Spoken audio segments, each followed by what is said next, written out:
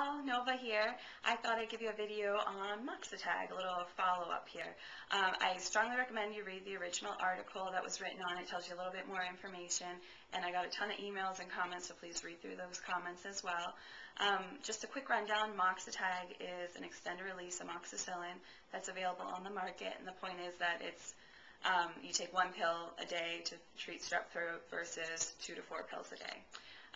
But it has been proven to work just as good as penicillin, and it's only been approved to treat strep throat. So I'm just putting that out there. And the whole debate was, I thought it was overpriced, unnecessary medication, where it's $100 cash price versus $4 to $10 cash price for the amoxicillin. I thought it was pointless. The other point is that it is easier to use. It's 1 pill versus 4 pills, 2 to 4 pills that you'd have to take over here. So please read over that.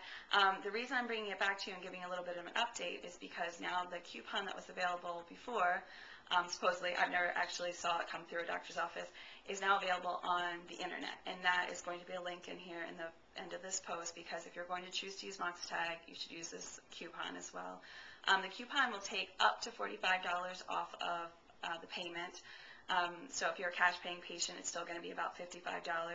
I had a drug rep come in, and that's what spurred this whole discussion again, and he said that he does not think it's for cash paying patients, that it is too expensive for them. So just so you know. So really it's just to take your co-payment down to about $20. So this is pretty much for people who are covered by insurance, and if your co-payment's going to be $40, it's going to take it down to a $20 co-payment. So that's why I'm putting it out there, so you should use it. I also wanted to give you a little bit of background information about just how this went down. So the drug reps, there's all this marketing. The drug reps go out and they talk to the doctors in the area. Then they go to the pharmacies and they kind of have a bullying mentality where they say, if you choose not to hold this medication on your shelf, that's fine. However, we'll have to go back and tell the doctors not to send patients to your pharmacy. And that is exactly what they said to me. So it's interesting, and they put a different spin on it, but that's pretty much what the bullying mentality is out there. So I thought that would be interesting to put that out there. And my argument back was, yes, it is. It's much easier to use. It's 1 pill versus 2 to 4 pills. You still have to take it for the full 10 days, but I get it. I get that that's easier. However, I think it's a complete waste of money. I mean, we're right now with the economy, everyone's talking about how bad the economy is, and we're talking about complete medical reform. I mean, there's big talk about it, and yet we're pushing this drug so you'd only take 1 instead of 3 for strep throat.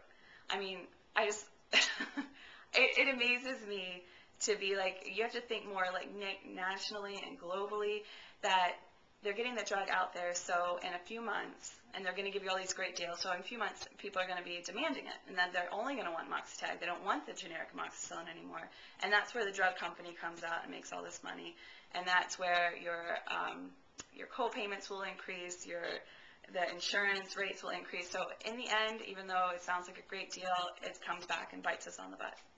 And it happens. And I'm not saying, actually, yeah, that is exactly what I'm saying.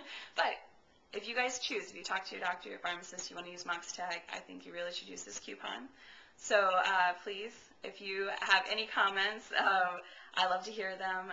If you want to berate me, that is great too. Put that on there.